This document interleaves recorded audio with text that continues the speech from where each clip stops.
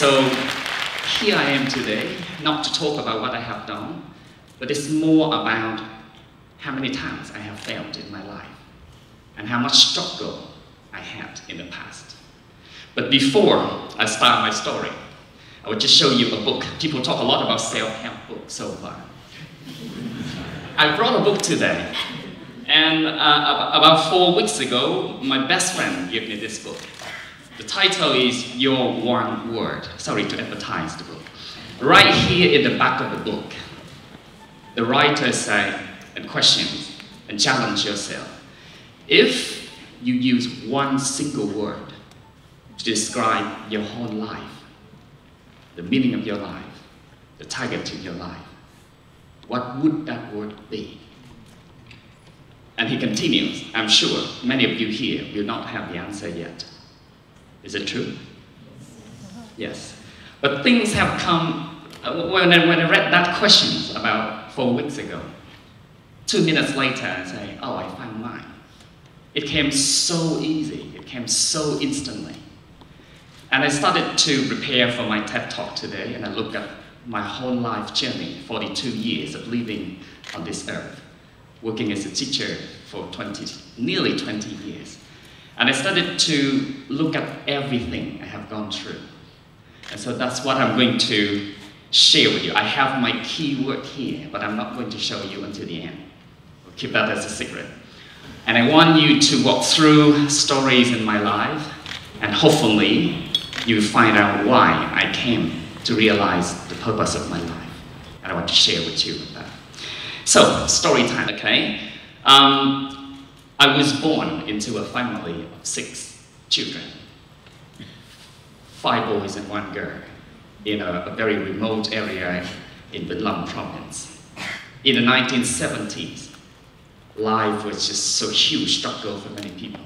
And just raising up 6 children in a family was a huge struggle for my parents. Plus, my father used to work for the US Navy before 1975. And so life in the 70s was a little bit insecure at that time. And everybody in my village at that time, people stopped going to school. All of the kids would just stay at home and help with the farming. And so being born into that family, the first thing I experienced was actually I had a very carefree life. So much fun as a child, in the field with the buffalo, with other friends. But it's also the first moment in my life I started to experience the feeling of shameful, the feeling of being discriminated because you are poor. And I started to see tears from my mom's eyes every time she could experience the feeling of being looked down, not for her, but for her children. And deep down, I started to realize what it means to try and to become successful right at that time. But my life at that time was so quiet until the age of 5. Something terrible happened to me. My parents sent me to school. I had long days just playing with my friends, and I enjoy more in the field rather than in the school.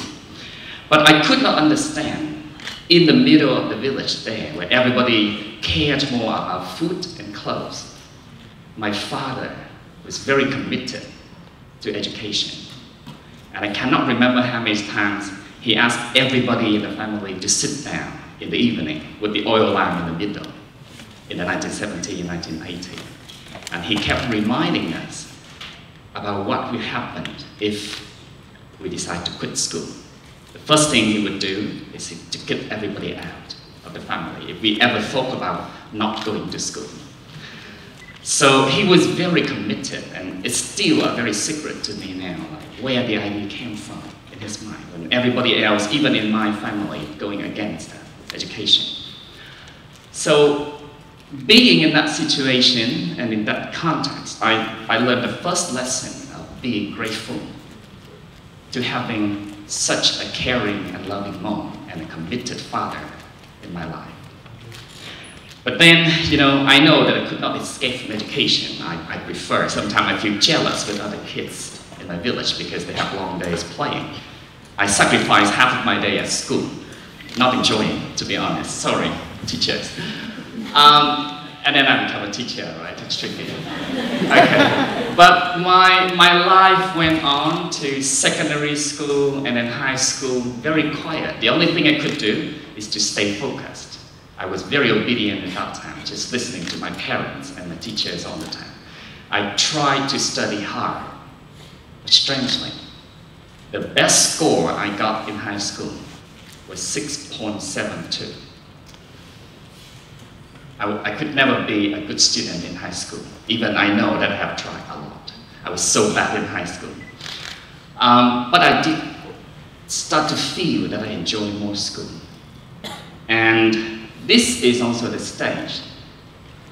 At school, I started to experience what people call failure. At the end of year 12, I took the university entrance exam. I failed. First year. Interestingly, I didn't feel sad, not disappointed, but I began to see in the eyes of people who loved me and who wanted the best for my life, the look of disappointment and more expectation from me. So I felt sad for 2 days, packed my luggage, going back to Can Tho University, spending 1 year reviewing the lesson, taking the exam again the second year, and luckily I passed, becoming a student at the university. But I hit the wall again right on the first day I stepped into the university. I was among 255 students at the university at that time, not understanding a word of English. And so in the first month at the university, many times I have thought about quitting university, going back home. Life is easier as a farmer. Right? But then I felt so lucky at that time to have one of my teachers at the university. He understood all of the psychological process of the students at that time. He sat down patiently, explaining, encouraging, and supporting. So we overcame the problem thanks to that teacher. That's the second person that I felt so grateful to in my life. And all I could do in my 4 years was to stay focused. I never considered myself to be an intelligent person, but I did work very hard through 4 years. No playing, no Facebook, no computer at that time, luckily. So after 4 years, rewards came. I graduated, top 1 in my class, out of 255 students. It was the biggest achievement ever in my life at that time. After that, I was granted with a position at the university to become a lecturer. Wow, you can fly. Though I felt so happy, but I could see the happiness more in my parents' eyes, in the people who have trusted me, rather than for myself. So if you look around, you see a lot of successful people in life. My success at that time was nothing compared to others. But if I put into my position as somebody from a poor family, from a remote area, struggling through life to survive at the university, and achieving such success at the beginning in their life is so extraordinary, so significant to me at that time. So my journey began here at this university in the past 19.5 years. I began working here in 2001 as a teacher, as a lecturer. The first 5 years for me was amazing. I really enjoyed working. And a lot of enjoyment came, but then I hit the wall again, and this time it's even more serious. I had enough knowledge and skills that I learned from university to function well as a teacher. But then in life, I was so terrible. I look back at my life and I say, wait a minute, nowhere in your school and in your life has somebody taught you how to live a good life, how to stand up when you fall, how to behave well in society, and how to be a good person. Not to talk about how to become successful. I didn't have a clue. And as many times I fell, I hit my head bleeding, I could not find an answer at that time. So what I did, I observed the way people around me. how do they live? I started to pick up wrong ideas. I marched on, become very competitive, try to work crazily, so to build up and compete for money, for material, for fame and position. And to some extent, I was successful. I got promoted at the university. Then at the same time, I began my business and started to try to build up my own school. I worked crazily for about 5 years. And I felt so amazed by the achievement I've got during this time. But then in the year 2012, I began to hit the biggest wall in my life. I lost all sense of meaning about the reason for my existence in this life. I started to feel so tired and realized this is not the way you should lead your life. And I actually shared with nobody at that time because I put on myself the identity of somebody who is quite successful. And I didn't allow myself to plan or to complain and to reveal secrets about moments in your life that you feel so weak and you want somebody to share. So no solution actually. I decided to apply for the scholarship to go away, move away from my comfort zone. And the first 3 months in Australia for me was amazing. Remember the picture that she shows you? I felt like I escaped from the noisy life in the traffic to somewhere very quiet, very peaceful, when I have time and energy to contemplate and to think carefully about my life.